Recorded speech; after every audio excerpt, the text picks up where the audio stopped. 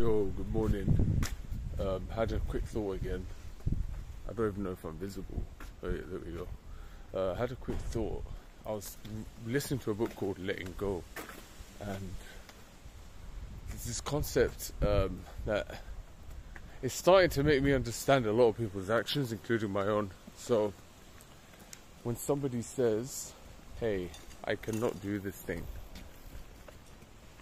if they say I cannot do this thing and it's physically possible, so it's not like teleporting from London to France or something like that, London to Paris in like 10 seconds, it's not that.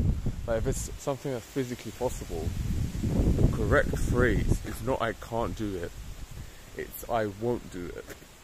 There are other things that are taking priority over what you're asking me. That is the correct way to view it, in my opinion, now. And I'm realizing once you start seeing things like that, so you see that it's more, if you don't want to do something, or if you say you can't do something, then you don't want to do that thing, or you don't want to do it bad enough to sacrifice what's required to do it. So anyone that says I can't, it's probably I won't. Anybody that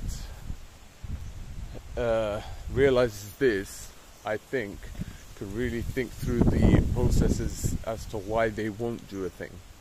And then once they figure those out, once they figure out why they won't do something, it might help move them in a direction where either they want to do it, or they realize, I don't know, they can formulate a reason why it's not worth it for them, which will help other people understand why they won't do it. And also it might help with convincing people in the future, because if I can anticipate that somebody is saying, I won't because, I won't, not because I can't. Like, it's possible. I can try and anticipate why they won't, and maybe give them some reassurances to the barriers, or try and break down those barriers that lead them to say I won't. Well, that was a bunch of rambling shit, wasn't it? But it is what it is. Hope you enjoyed.